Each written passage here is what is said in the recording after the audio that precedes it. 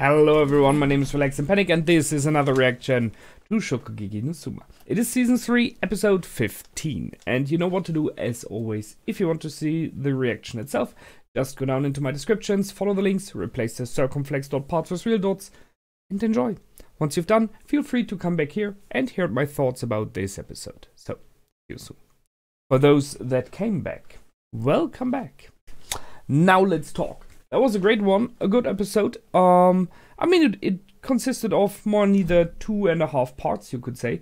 First part, clearly the second dish they had to serve the plate, the noodles, so the ramen. And it was, in my opinion, in many ways, a repetition of the last episode. Because the concept of the trap that was set, of the problems they encountered, were very similar to the ones in episode 14. So, while in 14 everyone had all ingredients and they were given a bad ingredient, this time everyone had ingredients and the time to get what they needed additionally, while the rebels had no ingredients at all and no option to get additional ingredients because of this snowstorm. So it is just kind of a similar idea here. And they once again got through it by wits, by being clever, by having knowledge about the product, about the food, and thus found the way of using potatoes instead. So this information they got from Erina, I see, from Erina Nakiri, but I really would kind of question if not at least some of the rebels would have done it by themselves. So these informations that in the last episode and in this episode especially is shown as being from Erina, we had in the past similar things where Yukihira came up with it because he knew stuff like that. So I think they're just trying to push a little bit that Erina is becoming more and more of a leader, is like a center stone of why they pass, and they bring her out into the light and as a very important person for the rebels more and more. I can see that, I understand the concept, but as I said, I think, as example, the Aldini brothers and Yukihira, in my opinion, would have made it through this by themselves as well. They would have had some idea like that. We had it in Shokugeki's in the past, where there were moments when Yukihira was doing something, and one of the judges or the competitor was looking and was like, what is he doing? And then is like, oh no, he used potatoes because how could I not see that? You know, stuff like that. So it's okay, I like it. Winning by having wits, by being clever. That's cool for me. We have all the Elite 10 moving. The present ones and the past ones, those who were expelled. So I guess the present ones will all face the rebels. I guessed that already in the beginning, but I kind of had to ask, how would that be an even competition? Because the idea is that every student has to make kind of the same tests, where they are alternating a little bit here by changing the setup, making it harder for the rebels. But when you say every of the rebels will have to face one-on-one, as it seems, an Elite 10, wouldn't that mean that the other students who are not rebels will have to do the same? Or who will they have to face? I mean, it's a bit the question here. Which brings in the question about respect and about if the judges judge fair, about fairness. So if you say everyone has to face an Elite 10, that would mean the students who are not rebels have to do that as well. And by seeing that they only can recook stuff they were learned to do, sure, that's possibly like a good dish. I'm not sure if they still could manage it. I mean, even to recreate a fantastic dish, you need a lot and a lot of knowledge. I mean, that's a high-class academy here, so possibly they have it. Still, what I was waiting for kind of is this moment where one of the judges in the past 2 episodes, or one of the Elite 10, is saying like, this is the best thing I've ever eaten, but you fail because I don't want you to pass. Right now, we could always say that the food was so overwhelming they had to let them pass. But they were crying about it, you know, so, While before tasting it, they were always very, very negative, and they were like, I will let them fail, whatever. So, it's a bit weird. How do you find so many negative people, you know, who are then, however, overwhelmed? I'm not sure. The concept is a bit problematic, in my opinion. So that's one thing. We were in Sapporo now. Nice city as it seems, with a lot of food. And that was the second half of this episode. The rebels enjoying the city, enjoying visiting the city. As we know now, they were allowed to do it, so they can be split into groups and then moved into different directions with the trains, which is a clever way of splitting them, trying to weaken their resolve, trying to weaken how strong they are as a group.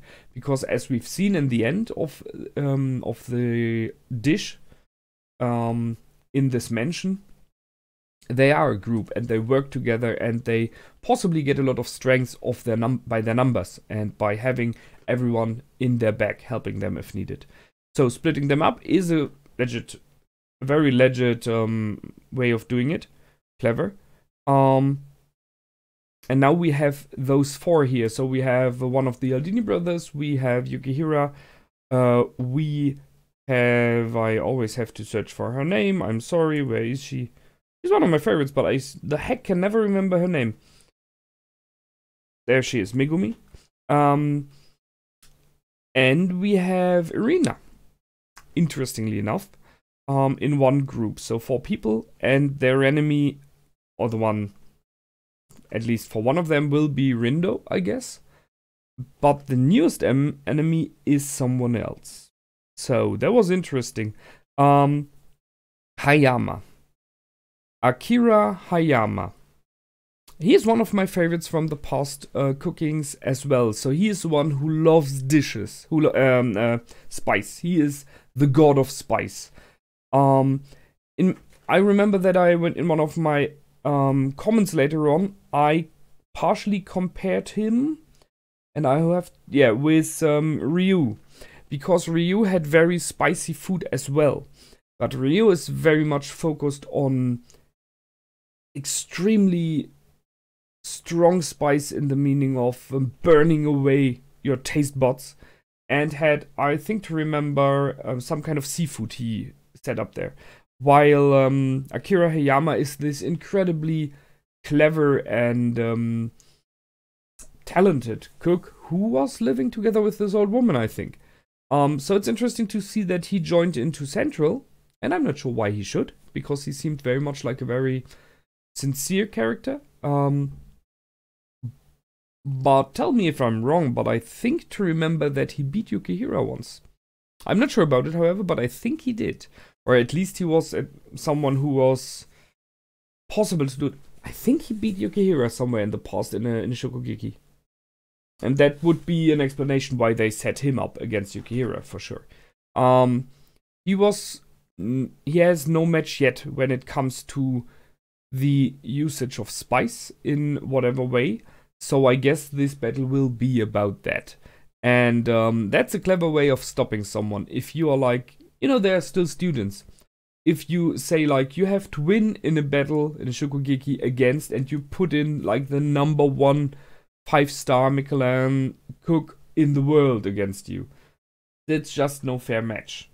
Even if you do something really extraordinary, it is very hard to win against someone like that. So putting up Hayama against Yukihira might be a really roadblock there. And I look forward to it, because as we all know, Yukihira is overcoming those and grows every time he encounters one of those roadblocks. Which brings me to how they did not sleep.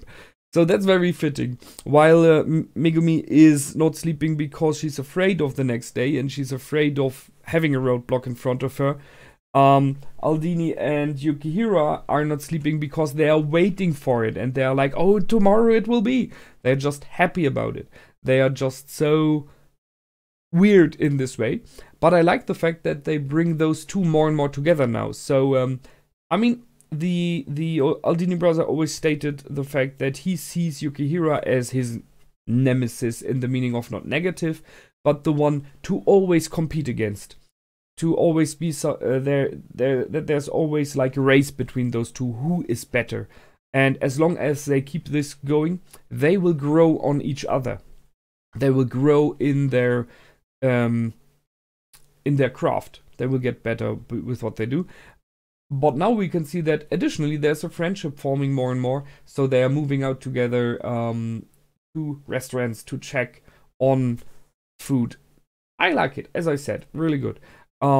They put in more of this as example about the relationship between characters when it comes to Erina, where we have Mito confessing to her that she always looked up to her even as a kid. And Erina wasn't aware of that. So even there we have this setting up of new bonds between characters. Stronger bonds. And I like that. And Erina is growing more and more. She said she never knew this city was so beautiful. And I already commented, I don't think it's a city. At least not only.